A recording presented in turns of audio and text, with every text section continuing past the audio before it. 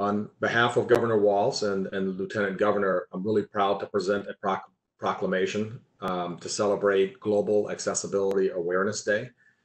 The governor issued this proclamation to recognize how important digital accessibility is, especially during this crisis, and to help Minnesotans get information they need and to receive the services that they rely on.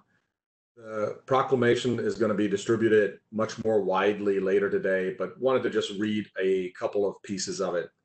The third Thursday of May is designated as Global Accessibility Awareness Day, a day to focus on inclusive digital practices that are needed in these difficult days and beyond.